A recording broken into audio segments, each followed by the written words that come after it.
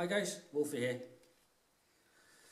What I thought I'd deal with just now is something I find is an important part of my archery and archery training, which is maintaining a balance. What quite often people don't think about is archery is one-sided, unless you shoot ambidextrously.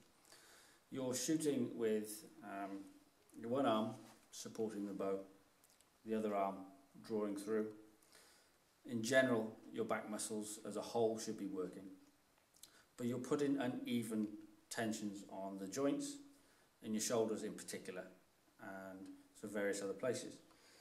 So what I find myself is with this one pulling all the time and this one in essence pushing, there's an imbalance.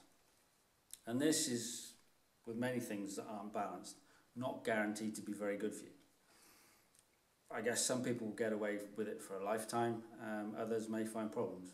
Myself, I find that if I am doing exercises, it's always good, as quite often fitness coaches and the likes will tell you, if you're going to do press-ups, then exercise the back as well, do some rows, do some pulling.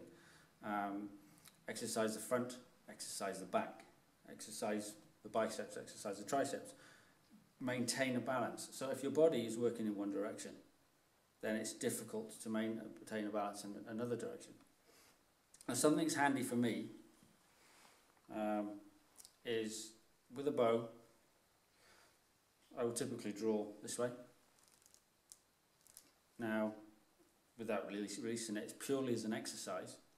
I can use the bow in the opposite direction. It's slightly more clumsy because you're not familiar with it, but the more you do it, the better it gets. You lock your arm in, you draw, and you can release. Again, drawing and release. I don't mean actually let go of the bow, I mean slacken back. And what you're doing is then pushing with that arm.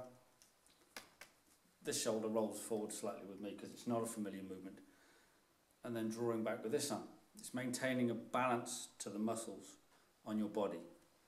Not guaranteed, or not in essence to improve the archery muscles in their specific movements, but to maintain a balance in your body. The last thing you want to do is be putting additional pressures on one shoulder than another and not supporting the shoulder with the forward muscles and the back, because for example the back ones might develop more than the front and you're pulling yourself out of shape. So if you can exercise, whether it's if you go to the gym, you can exercise doing your press-ups and your pull-ups, your rows, front, do them evenly. And if you find you're working one side more than another, then maybe find some exercises that balances out the other side. So again, you're not going to cause yourself any physical problems because everything's off. Again, it's not guaranteed to have a direct effect on your archery, but it will hopefully affect the longevity of your archery in terms of preventing structural damage within the body, muscular, cartilage and various things.